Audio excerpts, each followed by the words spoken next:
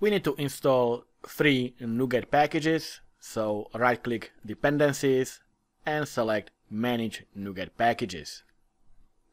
Go to browse, and the one we want is Microsoft.EntityFramework Core. So again, it's Microsoft.EntityFramework Core.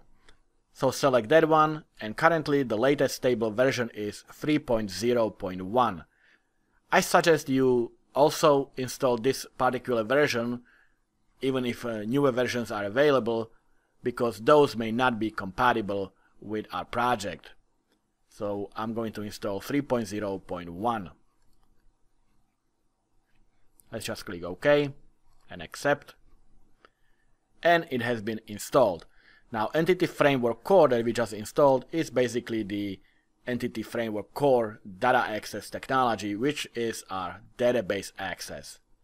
So the next thing we want is Microsoft.EntityFrameworkCore.SQL Server, because we are going to be working with SQL Server. So select that one, and again, the version I'm going to install is 3.0.1.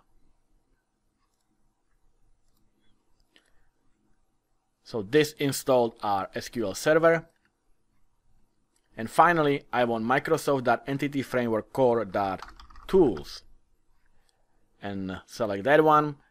And you can see that this allows us to use commands like add migration, update database, and such that we will need in order to create our database from our code. And the version is 3.0.1. So again, click OK and accept, and install the Microsoft Framework Core tools. So with this, our project is prepared to start adding our code, and we'll start with adding the entities.